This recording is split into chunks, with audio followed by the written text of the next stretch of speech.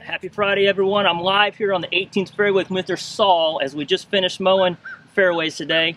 The agronomy team is wrapping up the rest of the maintenance today, mowing greens, raking bunkers, and we're excited. It's a great Friday. We've got a brand new fleet of Toro equipment that just got delivered. We're breaking it in today. Right here, we've got a fairway unit. It's a hybrid fairway unit. It's ran off a battery system and a diesel engine.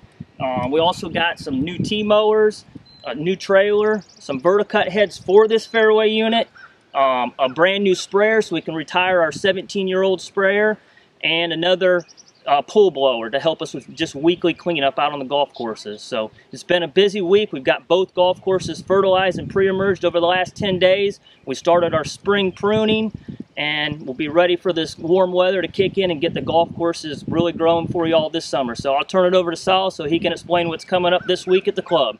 Thanks, Eric. We have a great week of events coming up. Memorial Day is just around the corner. We have our Patriotic Pub Club. We have our Denim and Diamonds. We have our wonderful flag ceremony on Sunday morning, followed by a brunch. And, of course, we top it all off with the Scramble Tournament on Memorial Day Monday, followed by a barbecue at the pool. I have to get back to mowing the greens, and we'll see you later. Have a great week.